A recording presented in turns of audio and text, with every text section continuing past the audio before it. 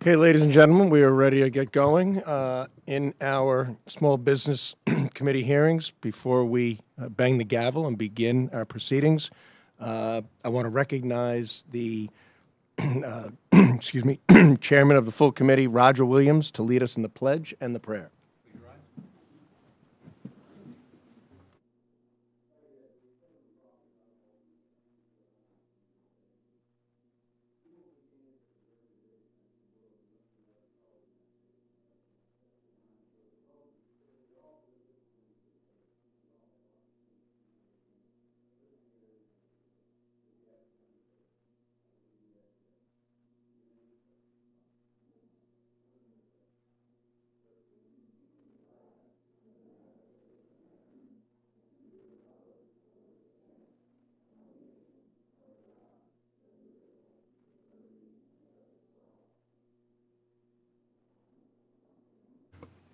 Thank you, Chairman. So good morning, everyone. We now call the Committee on Small Business to order. Without objection, the Chair is authorized to declare a recess of the committee at any time. I now recognize myself for my opening statement. Again, we want to welcome everyone to today's hearing, including the ranking member. And first, I do want to thank our witnesses for joining us here today. Your time is very much appreciated, and we look forward to your testimonies. Today, our committee, the Subcommittee on Economic Growth, Tax, and Capital Access, will focus on the current function and future of both the SBIC and SBIR programs. Unlike large corporations, small businesses don't share the luxury of utilizing debt and equity markets for financing. Main Street is instead forced to bridge the funding gap and utilize resources like SBIC programs where federal funding is matched with experienced private investors at no risk to the American taxpayer. An SBIC is a privately owned company that's licensed and regulated by the SBA. SBICs raise capital to invest in small businesses in the form of debt and equity. The SBA doesn't invest directly into small businesses, but it does provide matching funds in the form of loans to qualified SBICs with expertise in certain sectors or industries. Those SBICs then use their private funds, along with the SBA guaranteed loan, to invest in small businesses. Through the SBIR and STTR programs, Main Street is also given the ability to develop and commercialize new products for both government and private sector. For example, SBIR works by infusing federal R&D dollars in phases to small businesses, developing new ideas that align with the needs of the federal agency. Federal agencies can offer SBIR and STTR awards by either requesting a product that meets specific requirements or by an open topic in which small businesses propose innovative solutions to meet an agency's mission. The flexibility of open topics allows small businesses to propose new solutions that help agencies meet their mission. The access to and utilization of these two programs is essential to helping many small businesses navigate economic challenges set upon them by Bidenomics and some what one might describe as wasteful, excessive government spending. As we know, it is more expensive than ever to do business because of high interest rates, persistent inflation, and newly proposed banking regulations, such as Basel III, which have forced banks, as we speak, of all sizes to tighten commercial lending standards. In order to ensure small businesses have continued access to capital, this committee must work to reauthorize the SBIR and STTR programs expiring at the end of next September. Our first duty is to address challenges within the program and explore various solutions that were left on the table during the program's last reauthorization. As leading voices for Main Street, it is our job to work to ensure our nation's job creators have an economic and regulatory environment they can not only survive but thrive in. Reauthorization is crucial, but not without necessary adjustments regarding flaws like the current CCP infiltration into the SBIR program. During 2022, SBIR and STTR reauthorization, Democrats did not consider the threat China posed in the SBIR, STTR as a serious concern. Republicans successfully fought to combat Chinese infiltration by requiring agencies to develop a due diligence program. While this program has since assessed security risks, Congress has an opportunity to address weaknesses in the due diligence efforts as their effectiveness is further evaluated. As we look to the future of the SBIC and the SBIR and STTR programs, one thing remains abundantly clear. We must continue to fight for Main Street and work to empower our job creators with common sense, regulatory relief, and reliable methods of access to capital. These businesses, especially those developing innovative products for federal agencies, work to advance everything from our national security to our education system. We rely on them and their innovation to ensure the U.S. remains a global leader for products across the board. Prioritizing their success and continually motivating their output is essential to America's continued advancement. With that, I will now yield to our ranking member, Mr. Landsman. Thank you, Mr. Chair, and thank you for holding this very important hearing, and thank you to all of our guests for being here. Your time is very important, and we truly appreciate your perspective and advice. The hearing really couldn't have come at a better time. We're seeing a record surge in new startup activity, and it's happening at this really important point in our nation's history. We're working, as the chair said, to evaluate, reevaluate, in some instances, the role of our startups in the global supply chain and the way in which we source products that are critical to our economy and our national security. We all know that innovation is a catalyst for economic growth and resilience, and oftentimes the most innovative ideas come from our startup communities. However, these startups often struggle to grow their ideas and be part of the economy because they just don't have the capital that they need. It takes time and money to turn their innovations into real products. To help, we have prioritized investing in these new startups through important programs at the SBA. The SBA's Office of Investment and Innovation houses two of these programs that we're talking about, the SBIC and the SBIR. Together, these programs help startups research and develop new products and help high-growth companies in disadvantaged communities access private equity capital to grow and scale their business. Let's start with the SBIR program, which creates this partnership between federal agencies and startups to develop technologies to support our economy and national security. This program uses a small percentage of research and development spending through highly competitive grants. This program has helped start up businesses like 23andMe, Sonicare, LASIK, and could bring many more promising ideas to the marketplace. In FY 2020 alone, these programs backed more than 4,000 small businesses and 7,200 projects. But developing technology is only the first step, as many businesses with great products face other reasonable barriers to funding. That's why Congress created the SBIC program in 1958 to enhance small business access to patient capital.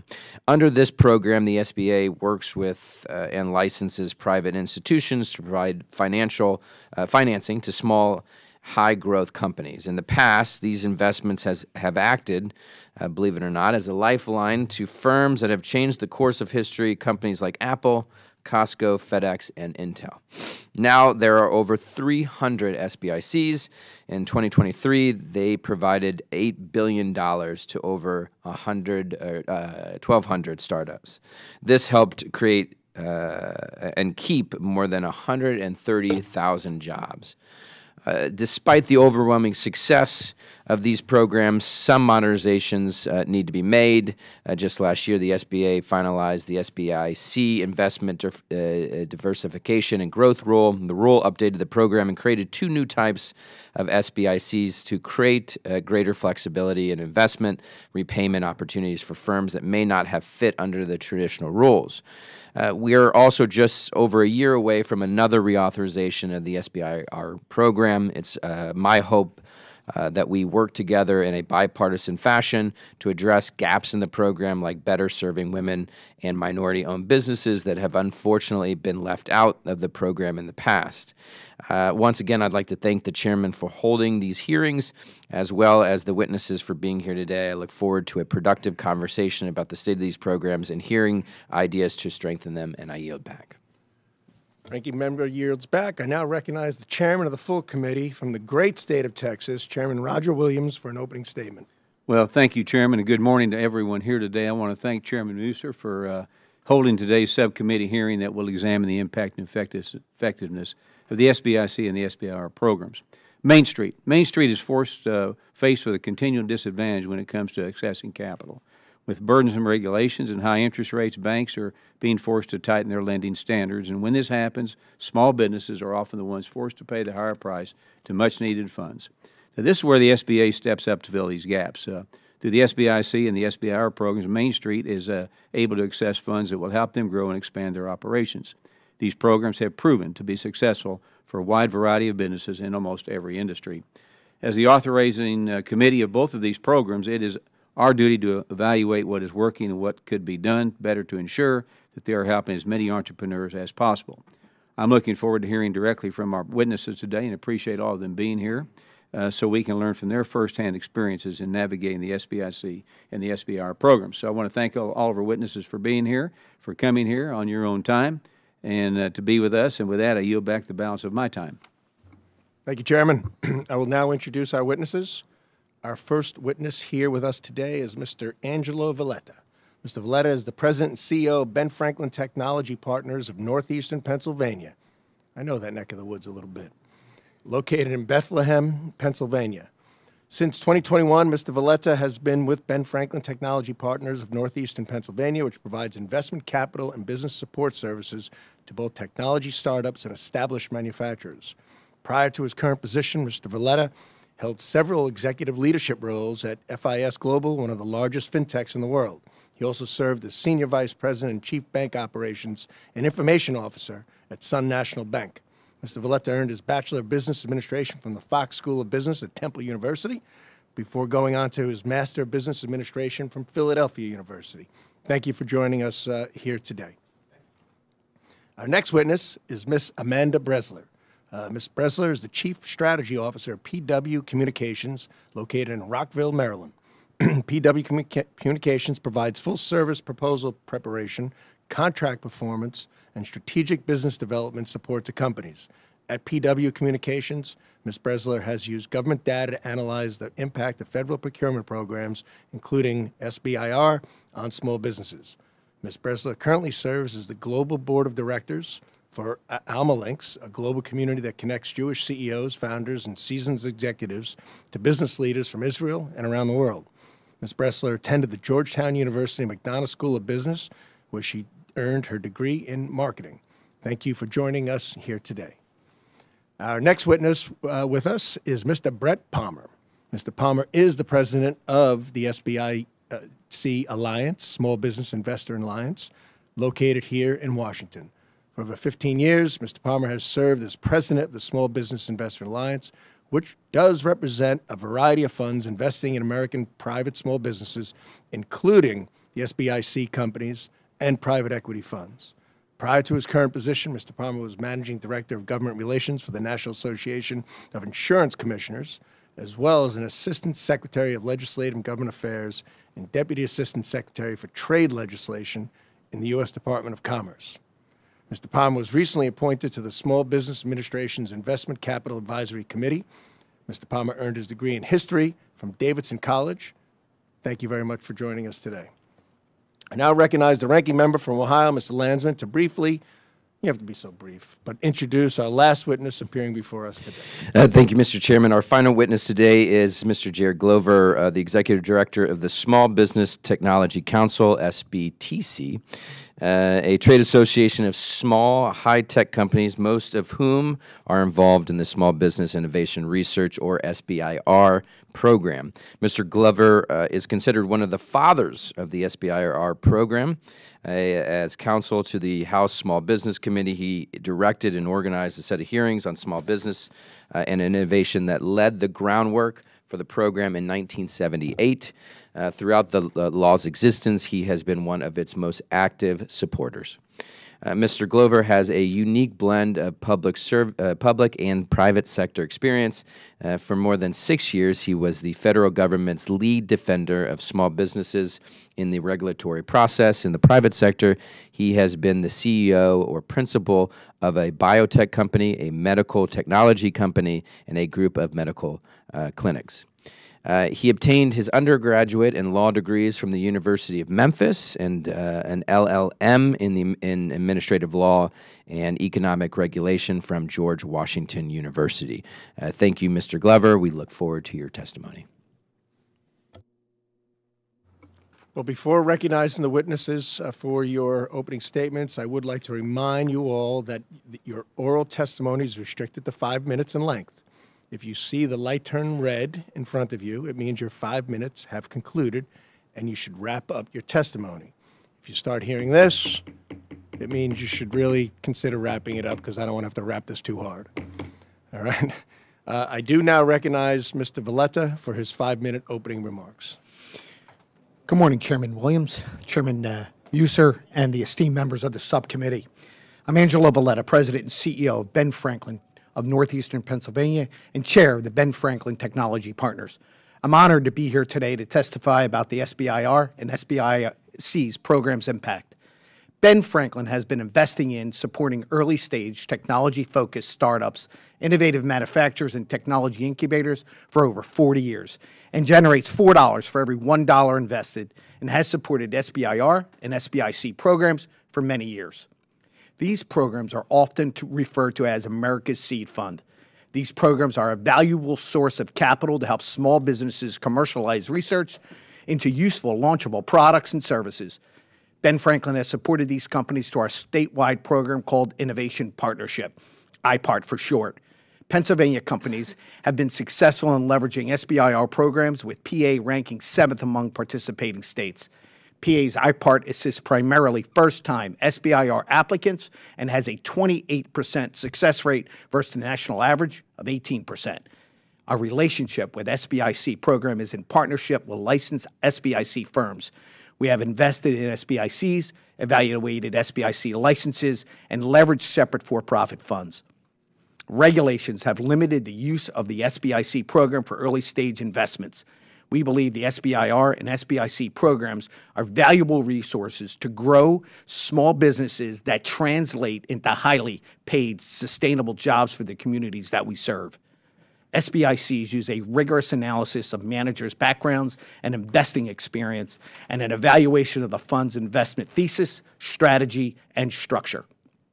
The application process to secure an SBI license can be lengthy and difficult, but it has many benefits.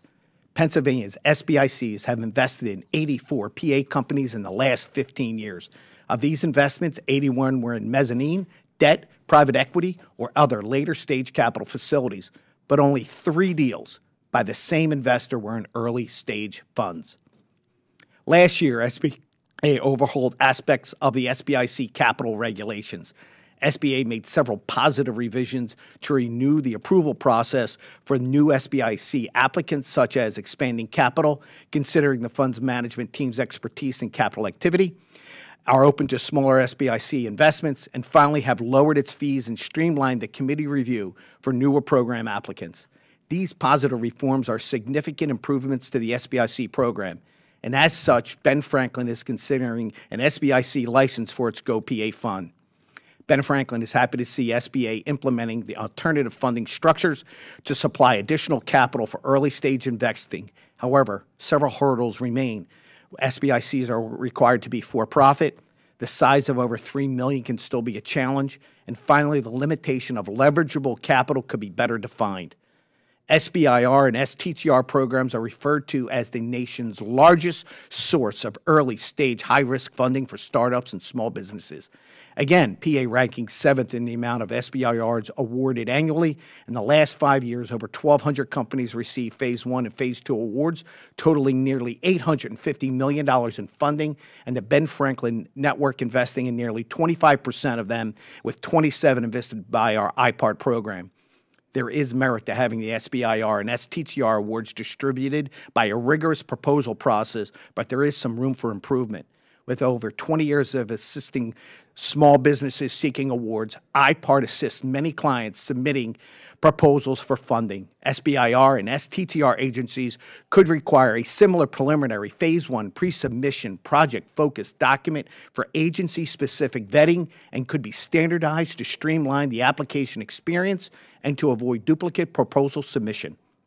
Furthermore, SBA could coordinate solicitation, registration requirements, and timing of feedback through a single information channel that would significantly enhance the experience of companies seeking awards, increase the number of companies seeking SBIR and STTR awards, and would likely improve the submission's quality. I thank you for your time, and I look forward to your questions. Thank you very much.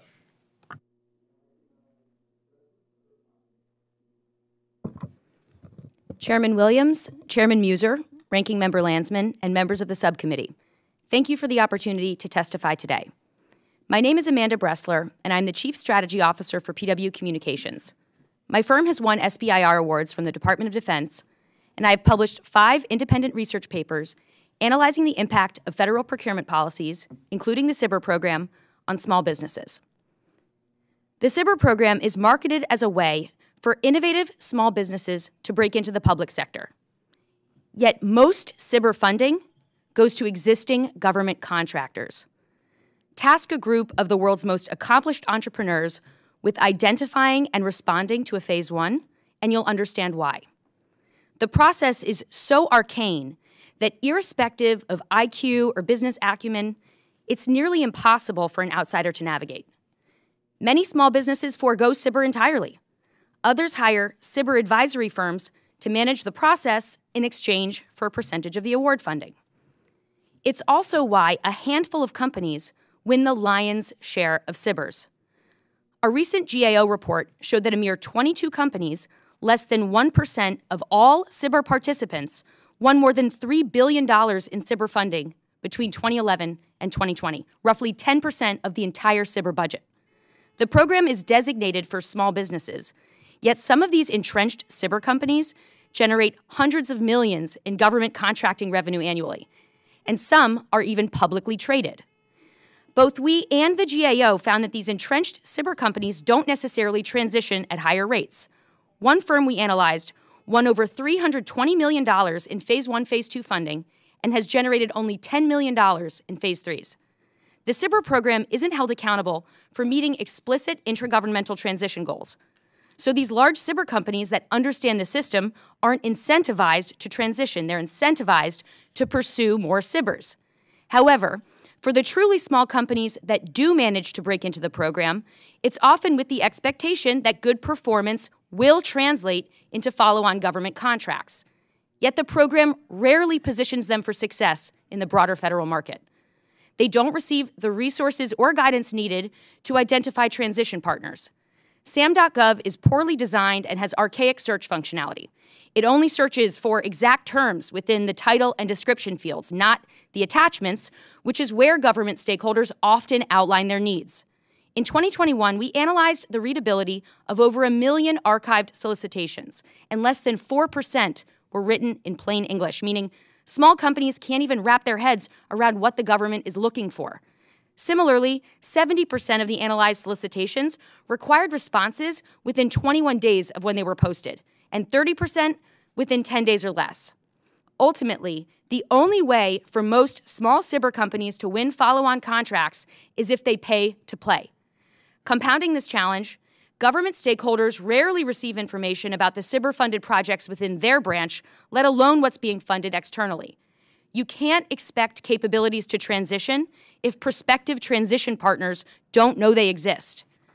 To address these issues, I offer the following recommendations. Overhaul the SBIR submission process so that small, non-traditional companies can compete. Mandate that a share of Phase 1s be awarded to companies with no prior government business. If the SBIR program is intended to serve small businesses, eligible companies should be small. Limit the SBIR program to companies with $40 million or less in total annual revenue. Make it easier to identify and bid on government contracts. Redesign SAM.gov, improve its search functionality, require solicitations to be written clearly, and give companies at least 30 days to respond. prioritize and incentivize transition, mandate that SBIR must meet minimum intragovernmental transition goals, establish a set-aside program requiring government stakeholders and prime contractors to allocate a share of contract dollars annually to SBIR companies who pass a rigorous assessment of technical merit at the end of their Phase 2. Provide greater incentives for integrating capabilities initially funded by a different branch. These recommendations stand to benefit small businesses and government. They will make the program more open and competitive and encourage wider adoption of SBIR-funded capabilities. Thank you again, Chairman Williams, Chairman Meuser, Ranking Member Landsman, and members of the subcommittee for the opportunity to speak. Thank you very much. We now recognize Mr. Palmer for his 5-minute opening remarks. Good morning, Chairman Meuser, Chairman Williams, Ranking Member Landsman, and members of the committee. Thank you for the opportunity to testify today. My name is Brett Palmer. I'm president of the Small Business Investor Alliance. Since 1958, SBIA has been the champion of small business investment companies, the America's original venture capital and private equity funds. Our association's purpose is to support the entire small business investing ecosystem, and our policy goals are focused on maintaining a robust, healthy, and competitive market. Our members help small businesses grow, and they are rightly proud of what they do and how they do it. And they're proud of the benefits that their actions have on the people in their communities where their businesses are located. SBICs are an American success story, an example of successful public policy that aligns the power of private markets with the public interest of job creation, economic growth, and global competitiveness. Over the years, SBICs have made over 200,000 investments, totaling over $130 billion, creating millions of American jobs. And SBICs provide many types of capital, including growth equity, minority equity, control equity, mezzanine and private debt, as well as some venture capital and venture lending, and more of that is coming. SBIC investments are often the first institutional capital to ever be deployed into the small business. Further, once SBIC capital is invested into a small business, then the small business is able to access more conventional bank capital. Small businesses that receive SBIC investments have grown into icons of American industry, including Federal Express, Apple, Intel, Callaway Golf, and many others. And while these are known globally, many more that were backed by SBICs have grown from smaller businesses into robust, sustainable mid-sized businesses. For example, Drug Free Sport International is based in Kansas City, Missouri. They provide drug testing services that keep athletics fair and safe. Their employment grew 242% after the SBIC investment, with their sales growing by 143%. JSI manufacturers in Milo, Maine. They sell grocery store displays. They doubled their employment to over 200 employees in a town with a population of around 2,000. Hart Systems in Hauppauge, Long Island, a provider of inventory management systems. They increased their employment 77% from 69 to 122. And Behavioral Innovation Systems in Dallas, Texas, was founded by 3 clinicians, 2 of whom are women. They provide therapy to children with autism, and they now help thousands of children across Texas, Oklahoma, and Colorado, and now have over 2,000 employees. The SBIC program is a private capital amplifier. Most SBICs are levered funds, which means those SBICs are able to borrow money from an SBA credit facility. The private sector leads, and the SBIC leverage follows and amplifies. Individual SBICs can reinforce their private capital with up to 2 tiers of leverage or $175 million in capital, whichever is less. And I want to stress that this leverage is provided at 0 subsidy to the taxpayer, and SBICs pay it back, all back, plus interest and fees. For all companies, small businesses in particular, access to capital often determines success or failure. And the private capital markets are tight right now, and they're particularly tight for small businesses due to higher interest rates, and SBICs are filling some of the capital gaps with record investments that we've done in recent years. SBA has made several recent major reforms and has several initiatives to increase equity capital and to diversify the type of investors that can become SBICs. Further, SBA recently announced the Critical Technologies Initiative, which is a partnership with the Department of Defense. This is using SBICs to increase investments in small businesses in critical national security and industries and supply chains, not necessarily government contracting, just businesses, industries we want here. Now, there's several policies that we encourage Congress to support, and the first one I'm going to actually thank you all for voting for, because everyone here did vote for it. You voted for the Investing in Main Street Act, and which passed the House with overwhelming bipartisan support earlier this year. That was led by Representative Chu and Garbarino, and we're working on that in the Senate now. We also strongly support H.R. 5333, the Investing in All of America Act. This is also bipartisan legislation introduced by Chairman Meuser and Skolton, and many members of this subcommittee are co-sponsors. If passed into law, it will bring more private capital into parts of America that are often overlooked with some of the following benefits. There's no new spending, there's no new mandates, no new subsidies, no subsidies at all, in fact. It's market-led and market-driven. 100% of the investments are in American small businesses. And it encourages investments in low-income areas, rural areas, and areas of national security importance. And the inflation adjustment allows the program to remain competitive and operational as inflation marches on and time marches on. So today, there are nearly 320 SBIC licenses, managing over $42 billion in domestic investment. This is extremely strong and getting stronger. There are currently 94 license applications that are in the licensing pipeline. To put that in context, SBA normally licenses in a normal year 25 to 28 licenses, and there are 94 in the pipeline coming through. The demand for small business capital is there, and the market is following it. That's about $15 to $20 billion of additional small business investment that's coming online in the next couple of years once those get through the licensing process. So I want to thank the chairman for having this hearing. Thank you, the ranking member, for being here as well, and the full chairman for joining us for this hearing. Happy to take your questions. Thank you very much, Mr. Palmer. We now recognize Mr. Glover for his 5-minute opening remarks. Good morning, Chairman, Ranking Member. Thank you for the opportunity of appearing here today. I'm Jere Glover, the Executive Director of the Small Business Technology Council. I got my experience, early experience in the federal innovation and technology area back in 1978 when I staffed a joint Senate and House committee and report that documented clearly the underutilization of small business by the federal R&D programs. The next to the GI Bill after World War II, I believed the SBIR program is one of the most significant pieces of legislation Congress has ever passed. Why is it so significant? Well, one, it revolutionized the way government does business. For the first time, there was a law that required federal agencies to award a very small percentage of their R&D budgets to small business. This resulted in the creation and support of tens of thousands of new innovations and small businesses. The benefits of this to the American innovation economy have been tremendous. Two technologies that you use every day. One is the GPS on a chip, which is in your cell phones and on your cars, allows you to track what's going on. The other is the CMOS system, which is the cameras, which are on virtually all cell phones. Those are just two examples of the technology. 38% of SBIR awards go to new firms every year. That amounts to 1,500 new companies that had never gotten an SBIR before, winning an SBIR award. 99 new drug approvals in the last 24 years were funded by SBIR.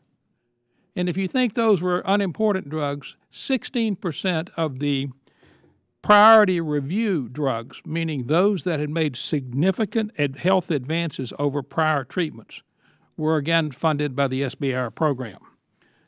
When we look at the return on investment, several economic impact studies have clearly shown that the return on investment is about 25%. For every dollar invested in the SBIR program, there are $11 of commercial sales, non-government sales, at the National Cancer Institute, and $3 of non-government sales at the Department of Defense. 8% of all venture capital investments go to funds that have received SBIR funding. Over half of the SBIR Phase 2 awards go on to be successful. For every dollar invested in the SBIR program, over $3 in taxes are paid state and local. Over 2,800 firms, SBIR firms, and their technologies have been acquired.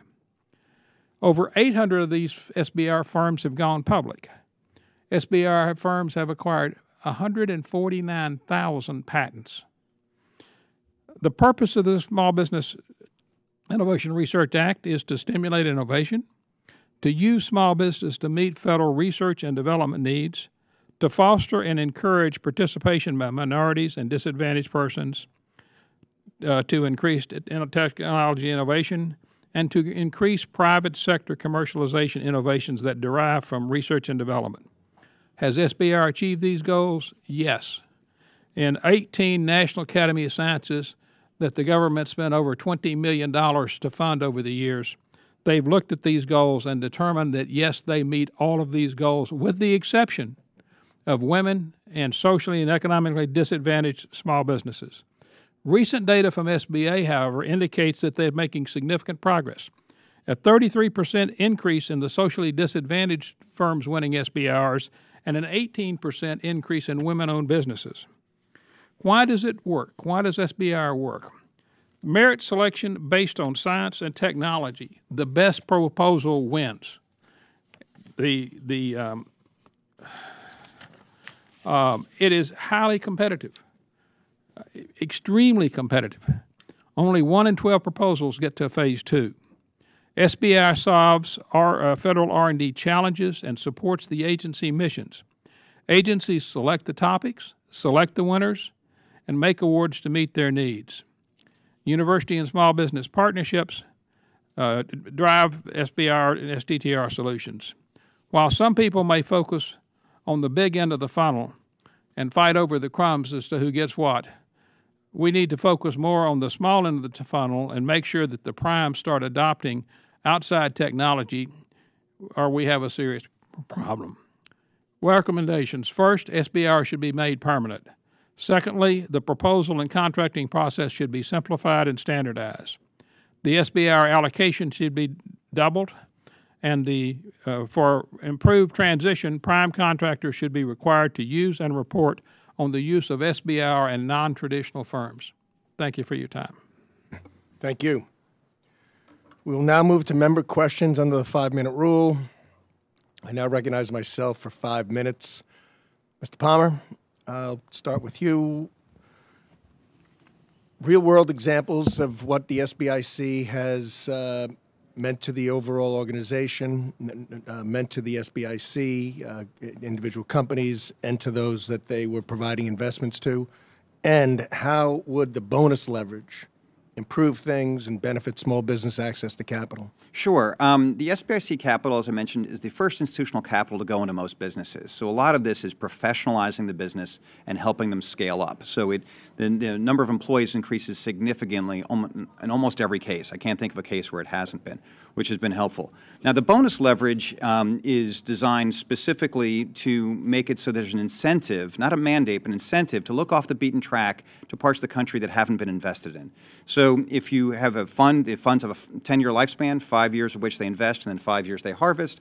In the first 5 years, it's an incentive to look out for low-income areas and rural areas and industries that are in these national security sectors. And if you find a business there that you might not have otherwise gone to, you can access more leverage. It doesn't preclude you from doing another deal. And so it just is an incentive to look off the beaten track and find more companies in places that otherwise often get passed over. Sure. And in your opinion, then, would the SBA, by implementing bonus leverage as drafted in the legislation, Investing in All of America Act, my bill, H.R. 533, would that be advantageous in the manner that it's intended? It would be very constructive. It would be very constructive for every state in the union. Okay. Adjusting the leverage caps, is that, you believe that's necessary within the SBIC program? Yeah, so the leverage caps were allowed, some of them were adjusted as, back in 2015, some in 2018. And basically, as inflation has carved up and chewed up 25% of the SBIC firepower as far as under the leverage caps. And so as time marches on, there just needs to be an inflation adjuster so that they can continue to operate the way they would, because just time catches up. Mr. Glover, congratulations on everything you've done over time for small business. It's appreciated. Do you agree with what Mr. Palmer is saying? I do. It's been the goal of the founders of the SBIR program forever to have venture capitals focus specifically on SBIR firms. A few have done that. Obviously, many of them do it some. But to have some of them that are specifically focused on equity funding, the small SBIC program, we talked about this, we've worked on it, we've dreamed about it for 40 years. And so I'm glad that you are making some steps to make that happen, and hopefully we get to see this legislation going. Good. Yeah, you're going to see a lot more equity investor funds coming in the pipeline. There are a significant number of those at that 94 that I mentioned. Sounds good. Mr. Valletta, SBIC, private investments, fueling the development and innovation of your small business clients? Yes. These America C funds are paramount to small business innovation as well as growth.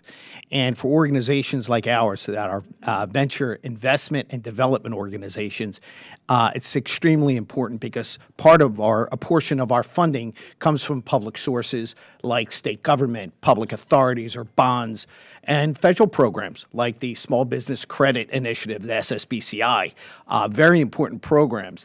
Now, as we know, most venture development organizations receive returns on their investments. What we would like to do is have a virtuous cycle of business innovation as well as investment velocity to take our funds that we receive back from those investments, turn them back into SBICs and SBIRs and so forth. So removing that leverageable capital requirement in regards to being able to leverage those dollars for innovation and investments.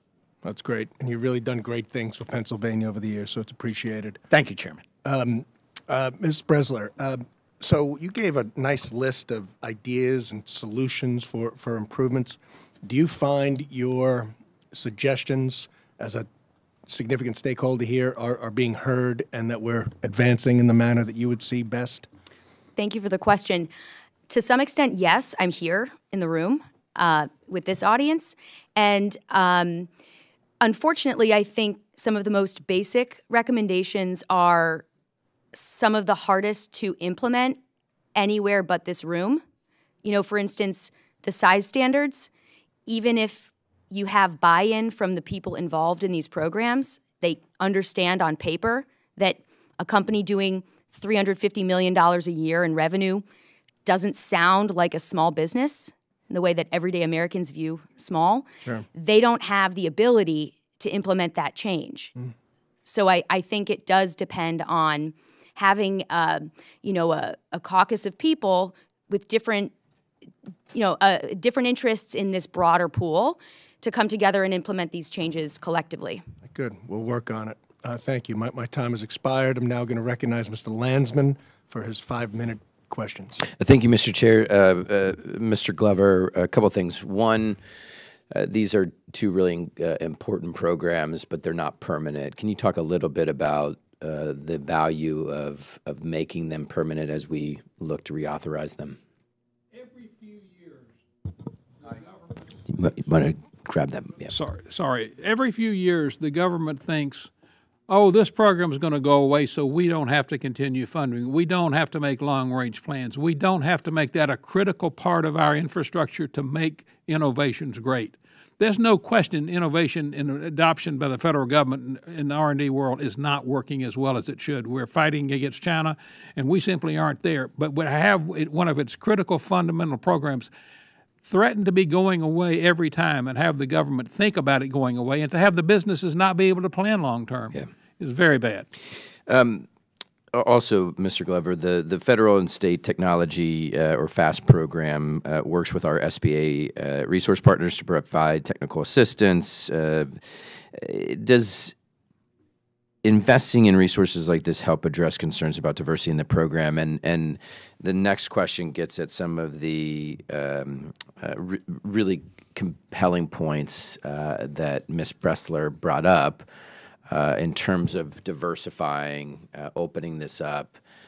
Can you just talk a little bit about some of the things that she mentioned in terms of the update to the process, just simplifying a whole host of things that would make it more competitive and address some of the concerns she raised. And I ask about the technical assistance in that context because, you know, on one hand, the technical assistance I'm sure is terribly important. On the other hand, the assertion, if I was correct, is that there is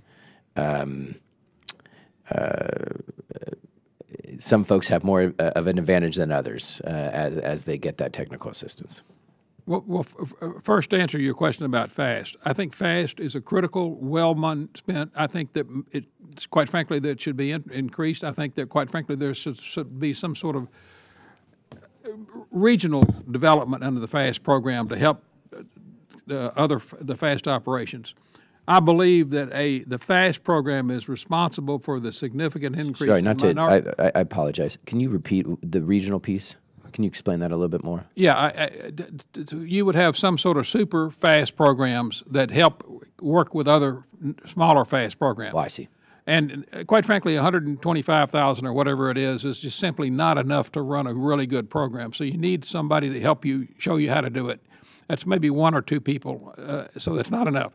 But it has had a critical impact because we're seeing minorities and we're seeing women-owned businesses numbers going up significantly and fast is a critical part of that. As far as to the participation, 1,500 new firms every year. That's a lot of new firms. So we're getting a lot of companies in. Are we perfect? Nothing ever is. In my opinion, it's the best program in federal R&D ever created because it has a huge return on investment. Over $3 in taxes alone come back from these programs. So the government picks the companies, they pick the topics, they pick the winners, and they choose. In many cases, especially in defense, there are technologies that are very sophisticated, and the government needs that. And quite frankly, the primes aren't providing it. So it's important to have those companies with the knowledge, experience, and background, and equipment, and experts to meet those government needs. Commercialization is one of 4 goals, only one, getting a small business percentage. And as far as size definitions, the general SBI, the general size standards at SBA for R&D is 1,000 to 1,500, not 500. SBA, looking at this and all the criteria, would be more likely to increase the size standard, not lower it. So let me thank you for that. I'm running out of time, but what I think would be good is if somehow we can get the 2 of you in a room and sort out what the changes would be. I know that you have different feelings, but it does seem like that could be a very helpful thing as we look to reauthorize, update, improve the process from application to scoring to, I think, Ms. Bresler, you talked about having a group that could help sort through some of this so that it's not just the same folks. I don't know if you'd be interested in that. Maybe our team can follow up with the SBA or this committee to talk through it, but I think that could be very helpful. I think that's a very good idea. Thank you. I will look forward to it. Gentleman yields. I agree. I think it's a very good idea as well. We now recognize Chairman Williams from Texas for 5 minutes. Thank you, Chairman. And Ms. Bresler, I'm a small business owner back in Texas, like you are, and you used some words today that the federal government doesn't understand. Okay, it's called easier, faster, and incentivized. They don't get that. Okay, they only hear it from the private sector. So the Department of Defense SBIR program often lacks instructions for small businesses to follow. You've said that, and I agree with you. We've heard from many frustrated small business owners who have left with more questions than answers about the requirements and what would be needed for follow-up on contracts, when to apply for the SBIR program, or even which DOD innovation initiative actually they should use. So this causes many small businesses, as you talked about, to walk away from the defense market and not participate in the program because they do not have a clear picture of what the full investment will be and cannot justify navigating the complicated regulations. So simply, how can this concern be addressed, and how widespread is the issue? Thank you for the question. So I think the easiest way to assess this would be trying to go through this process yourself, having as many people who are involved in designing the process actually go through it and make notes. I think relative to some of the complex technological challenges that the Department of Defense tackles on a daily basis, this is relatively simple, but the cultural piece is significant. And you would need to look at not only creating the appropriate systems, policies, having the right tools, but also requiring that new steps be taken, requiring certain metrics to be tracked. So even this notion of how many new businesses are working in the SBIR program every year, the reason you can hear different numbers is because there isn't a standard way in which they track that, for instance. Mr. Valletta, your testimony indicated that several hurdles remain to make the SBIC program cumbersome, including the limitation and definition of legible capital, which could be broadened and made clearer. What would you recommend we do on this committee to fix this particular issue? Actually, thank you for that question, Chairman.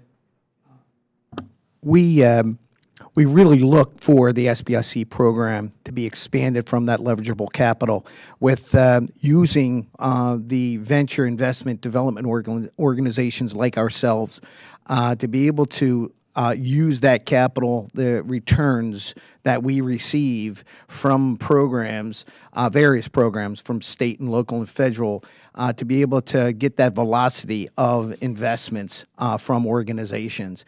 And then on the SBIR and STTR type of programs, leveraging those organizations to make it clear, as Ms. Bresler mentioned, in regards to maybe using an IPART program, those innovation partnerships like we have in our program at Ben Franklin, to make the process easier, and to note that we have a 28% success rate versus the national average of 18%. So I think all those things combined make it easier for the communities that we serve to refresh, retain, and reimagine jobs for our great country.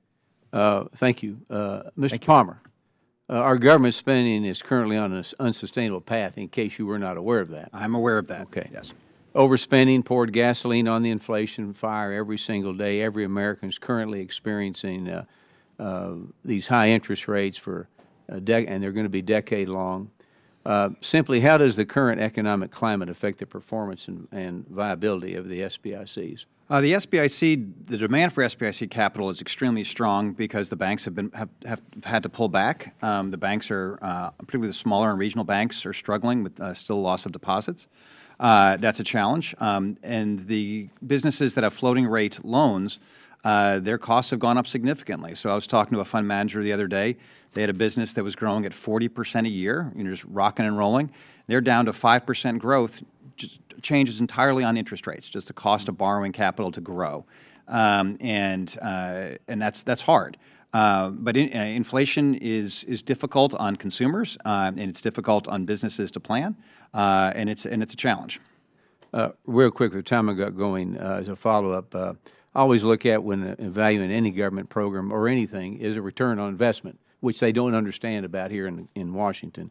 But for those people that may not be familiar with the SBIC program, can you tell us quickly if any taxpayer dollars have been lost and what would have to occur the federal funds to be wiped out in this program? Sure, excellent question. So it's a zero subsidy program, so by law it cannot. We have to. They charge additional fees on top of it. There are hundreds of millions of dollars, maybe $1 billion to the positive, as far as excess fees versus losses that are there.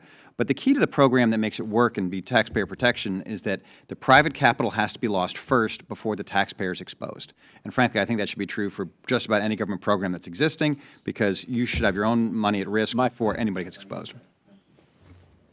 I now recognize Representative Chu from California for 5 minutes. Mr. Palmer, thank you for your steadfast support for my and Representative Garbarino's bipartisan bill, the Investing in Main Street Act, which would amend an outdated law to finally allow financial institutions to invest up to 15%, triple the current limit of 5% of their capital and surplus into SBICs. And this will help SBICs, I believe, immensely. The House has overwhelmingly passed this common sense change for several Congresses in a row now. Can you discuss why this bill is so needed and what the impact would be on our small business investment ecosystem if the Senate were to finally take up this bill and pass it into law? Well, first and foremost, thank you for your leadership on it. It would be incredibly helpful. It's just a glitch in the law that different parts of the law were written at different times. So banks are allowed to invest in SBICs so that the money can go to small businesses, but the SBICs aren't allowed to accept it, which is just silly. It's just a percentage question. And so thanks to your leadership, it's passed several times. The Senate's very difficult to get anything through. There's no cost associated with it. But as I was saying in my testimony, there's over 90 SBIC funds in the licensing pipeline currently. They normally license around 25 a year. Demand for this capital is off the charts. These funds have to raise, and they need to raise from banks. And there are a lot of banks that would like to invest more, but they're just not allowed to, not because the banking law says they can't, it's the SBICs can't accept it. So it would be very helpful in getting more private capital that would then be amplified through the small business ecosystem. And how would it help small businesses? There'd be more capital available. frankly. There'd be more equity capital available under the new programs that the SBA has rolled out, the new models for debentures. There'd be more debt capital available too, and there'd be more capital in underserved areas that currently aren't being capitalized. Well, thank you for that. And Mr. Palmer, I was encouraged to hear in your testimony that at the end of fiscal year 2023, the amount of capital that SBICs invested in small business was at record levels, and that about a quarter of those investments were in minority, women, and veteran-owned small businesses, or those located in low to moderate income areas. However, despite this promising growth, we know that these types of underserved small businesses still face significant barriers in accessing investment capital. For example, one study found that the average amount of new equity investment in minority-owned businesses is only 43% of the average equity investment in non-minority businesses. As another example, in 2020, Black and Hispanic female entrepreneurs received less than half of 1% of venture capital investments. So can you discuss how the SBIC program can help close those gaps and what changes in the program might be needed? Sure. And actually, the SBA changed their regulations last fall, created a couple new models of the SBIC program underneath the existing debenture program that will allow for more equity investing, because SBICs do invest at a higher rate in women and minorities in equity and in venture than does the broader venture market. And so that they'll be able to do more of that. That's helpful. I think also one of the things they came up with is this reinvestor SBIC, sort of a fund-to-funds model. It gets a little complicated, but basically it's almost like a developmental league or a seed league that they're setting out there to help develop new smaller funds in smaller areas. Also, Congressman Meuser's bill, the Investing All of America Act, has a specific incentive to invest in geographies that are low income or rural. And that's going to benefit more folks there too. So I think you're going to see there's no quick fixes, but I think over the next 5 years you're going to see a meaningful uptick in a lot of those areas. So I take it you're in support of this rule, the SBIC Investment and Diversification and Growth Rule. It's been very constructive, yes. Okay, very good. Mr. Glover, we know that underserved small businesses remain underrepresented within the SBIR, STTR programs. As lead coordinating agency for SBIR and STTR, what steps do you recommend that the SBA take to enhance education and outreach to these groups? The SBA, to my knowledge, in the last few years has gone out to historic black colleges, gone out to areas like that, and done a really good job, and the numbers show that they are increasing. The socially disadvantaged numbers are up 33%. Women-owned businesses are up 18%. So we're seeing improvement. They need to do more of that. And quite frankly, the SBIR program is underfunded at SBA. They have very few people working there and very little money and a lot of work to do, but they're doing a good job of making that happen. But I think with more resources and more people, the SBIR office could do a lot more. Thank you. I yield back. And Lady yields. We're now going to move into round 2 of our questions. So, Ms. Bresler, I'm going to recognize myself for 5 minutes and start with you. SBIR access and awareness for small businesses. I'm sure you've got a couple of things to say about that, and how to improve it and get more businesses to participate in the program. Could you offer some of your suggestions? Thank you for the question. First and foremost, we have to establish metrics that require the program to award a certain share of contracts, phase ones every year, to new businesses that have never worked in the government space. That would force these program offices to do some of the hard work of not going with the usual suspects. And that is critical. There needs to be metrics, there needs to be requirements, and they need to be held to account. In terms of the actual work to reach these businesses that have not previously participated in the program, it comes down to awareness in general. I think my experience is that it's an echo chamber. If you go to a program where you're going to learn something about SBIR, you look around and it's the same people that are in every room just like it, learning about SBIR over and over again. So you have to put yourself in front of audiences that are not already entrenched in these processes. And I think really putting intelligent size standards in place where you can't have multi-billion-dollar publicly traded companies participating in the SBIR program will, again, force the program offices to be more effective in their outreach to truly small firms? All right, thank you. Mr. Palmer, do you run into some of the same situations with the SBIC? The rules can be complicated. They can be unclear. They've gotten better, significantly better. But trying to broaden out the awareness of the SBIC program is hard. And I think that goes to Ms. Bresler's point is, breaking out of the echo chamber. And I spent a lot of time traveling around the country trying to educate on that front. The SBA actually does some of that too, which I has found constructive.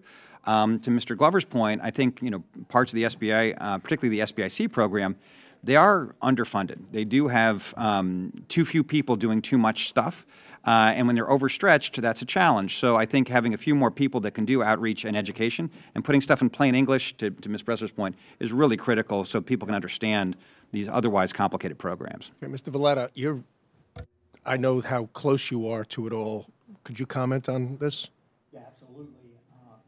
Absolutely, Congressman. We believe the SBIR and STTR award capabilities could be better suited with leveraging organizations like the Innovation Partnership, the IPART program that I mentioned. We have 20 years of assisting Pennsylvania small businesses, and the complexity of the application process is real. And those small businesses and creating those programs to increase the quality of proposals, provide better customer service, and drive that program applicants to improve the effectiveness is real and very important. So organizations across the country like ours, the IPART program assists, right? So we, Ben Franklin, provide funding for this IPART program across the state to increase the level of those submissions so we can increase the level of wins, which I stated in the past that we have a win rate of 28% versus 18%. So that the capabilities of organizations like the Innovation Partnership reaps benefits for the constituents that we serve. Right. I want to ask something about the TCJA, the Tax Cut and Jobs Act. We passed a bill in the House regarding bonus depreciation, 100% R&D reduction, as well as dealing with the small business tax deduction. I hope the word languishing is too strong. I hope it's being dealt with within the Senate. Mr. Palmer, just quickly, your thoughts on the importance of the passage? I think it'd be very helpful, particularly that R&D side. A lot of smaller businesses that do research and development were surprised at sort of the way that the tax law was being applied. And so I think it would be very helpful, particularly for small businesses doing really innovative stuff. Thanks, Mr. Valletta. Yes, actually, it's real, and our small businesses beg us to work with our local lawmakers as well as our federal lawmakers to get that passed, especially in the Senate. Thanks. So, agreed. Bresler? Thank you. Thoughts? I think it's probably further down in terms of the bottlenecks that the small businesses that I'm working with deal with, but anything to offset the burdens of working with the government or trying to operate in today's economy are important. Thanks. My time has expired. I now recognize the ranking member for 5 minutes. Thank you, Mr. Chair. I heard that we're sort of in problem-solving consensus mode here, and trying to be and that was the purpose of the hearing. So again, want to thank the chair for doing this. Is incredibly helpful, and the staff for putting this together. It seems like there is some consensus on the importance of diversifying and including more and more businesses, small businesses. It's happening. The question is, what more can be done? I assume that this idea of measures and accountability to see more and more of that is probably worth pursuing. How it's pursued is a question. The awareness piece and outreach gets at something I think most people have said, or most of you have said, which is that there is a staffing issue, and how do you ensure that the programs have the staffing they need, or the resources get in front of these small, some of it can be staff, but a lot of it is, you know, so many of these folks are online. Well, everyone's online, and is there the kind of digital outreach that has proven to be incredibly successful in other programs to get in front of the intended audiences? The simplification of the process from application to what's on the website, there seems to be consensus there. So I'm curious if what pieces, and maybe just go across the board and finish with you, Jere. Sorry, Mr. Glover. If you could pick 3 big changes, or small, but changes that you would think would have the most impact, what would those 3 be? And then we'll end with Mr. Glover and just get your thoughts on those changes and how we can make them happen. Because it does seem like there's consensus on areas for improvement. Thank you for that question. From my perspective, being able to drive the dollars to venture investment development organizations and changing the complexity with allowing us to leverage the capital of investments that we receive from our investments, right?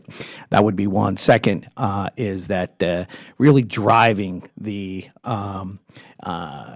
investments to below $3 million, right? So we at Ben Franklin invest in very early stage, so it's important that, and we're typically the first dollars in after friends and family, so that would be the second change. And then the third and important is the requirement for being being for-profit. We're nonprofit, so it's important that maybe some nonprofit organizations can get into the game. Gotcha. Very helpful. Ms. Bresler. Thank you. First would be overhaul the size standards, which I've discussed. Yep. The second would be a full overhaul of the government solicitation process, which would include SBIR submissions as well as every type of solicitation that the government issues. And then third is incentivizing transition of the best and brightest technologies, specifically bringing the primes into the mix so that government stakeholders and prime contractors are required to integrate a certain subset of SBIR-funded companies that have demonstrated their technical proficiency, and to encourage a breakdown of these stovepipes that have been challenging to deal with, offer a greater incentive to integrate something initially funded by a different branch. Got it. Mr. Palmer, thank you. First, I'd say nothing should change that reduces taxpayer protections in any way, shape, or form. That is foundational. Yes. But I think we should, you know, the passage of the Investing All America Act being adjusting those leverage limits to be incredibly helpful.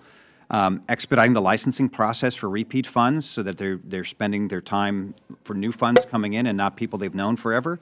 And then finally, you know, having, as far as adequate funding for it, keeping the fees that we're paying inside the program that we're paying for, because smart. we're the only one that's not. Smart. Mr. Glover. First, if you want to increase the diversity and things, double the program. It hasn't been increased in over a decade. It should be increased. That'll quickly double the number of new firms, number of minorities, and so forth proportionally. Secondly, make the primes use SBIR new technology and incorporate it. The law lets them do that. The law encourages them. Army has just started doing it a little bit. You got one more. Sorry. And number 3, we've tried for years, and we got into the law, simplify, standardize the contracting and procedures. Okay. But I've got to say the 174 deduction issue is going to blow up in everybody's face, because once you realize you're going to pay taxes up front on work you don't get, you know, profits you don't get downstream, it's devastating. Thank you all very much. Gentleman yields. Yes, thank you all very much. We want to just formally thank you, all of our witnesses, for all of your testimony here today. Without objection, members have 5 legislative days to submit additional materials and written questions for the witnesses to the chair, which will be forwarded to the witnesses. And we do ask the witnesses to do your best to respond promptly. Today, there's a lot going on, which tends to be the case here in Washington these days, so we didn't have all that many members within the committee because of other duties that were compelling But we greatly appreciate the information that was received. I think the questions were excellent, and I think we derived a lot of the ideas that we will work on, and we will continue to work on, as was mentioned. So if there is no further business, without objection, the committee is adjourned. All right. Thanks for the rest. Jerry, good seeing you. Good seeing you again. Thank you very much.